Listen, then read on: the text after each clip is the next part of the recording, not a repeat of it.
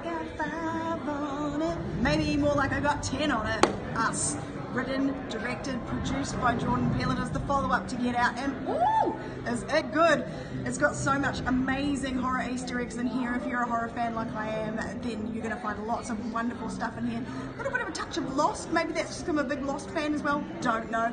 Lupita Nyong'o. Whoa. Man, this is her movie. She totally slays. Winston Duke is also amazing. Great performances by Heidecker and Elisabeth Moss as well. But the kids, oh my gosh, they get probably the most scares in this. Definitely, there's nothing like a scary kid in a horror movie, and they come through. I don't want to swear. I don't want to say too much because I don't want to spoil it, but I seriously urge you to see this. It is chilling, unhinged, and very, very scary.